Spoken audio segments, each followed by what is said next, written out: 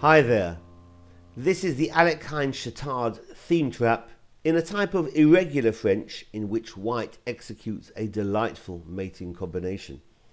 e4 is met by e6, the French defense, and after d4, d5, white defends the pawn on e4 with knight c3, and black goes for the classical defense with knight f6. Bishop g5 develops a piece and pins the knight on f6. And black immediately breaks the pin with bishop e7.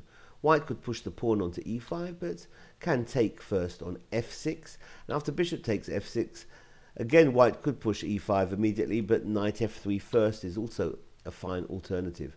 After black castles, now the pawn goes to e5, sending the bishop back to e7, and bishop d3 will invariably be met by the typical French move c5, chipping away at white's small but infuriating center. But here we're looking at an inferior move. Bishop d7 first by black allows white to play h4, the Alekhine Chatard theme. Black could continue with h6, or f6 is still okay for black, a typical French move hitting at the e5 pawn. But this allows white to go for a pretty sacrificial line. First, knight g5 offers up that knight, that piece. Black need not take it. It could play f5, which closes off the diagonal, since the h7 pawn was being targeted. If instead black goes for that piece, then he's busted. It's game over. F takes g5. Not now the immediate h takes g5, but better is a second piece sacrifice. Bishop takes on h7, since after king takes on h7, now h takes on g5, wins white that important tempo, takes back with check.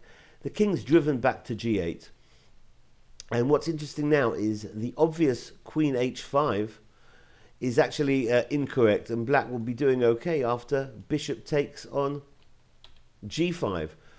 White doesn't have mate here, as the king is going to be able to zigzag his way out of trouble. So going back, rather than queen h5, the winning line here is a third sacrifice of the rook on h8. Rook h8 check, because now if king takes on h8, he has nothing better. Now queen comes to h5 again with a tempo, hitting the king. And the king goes to g8. Now g6 shuts off the f7 square and protects h7 for the queen to administer checkmate. All black has is to provide another flight square for the king on f8 by moving the rook. Rook e8 is going to be met by queen h7 check, and after king f8, queen h8 is checkmate. So this has been the Alekhine Chatard theme trap in a type of irregular French. Thanks for watching. Bye bye.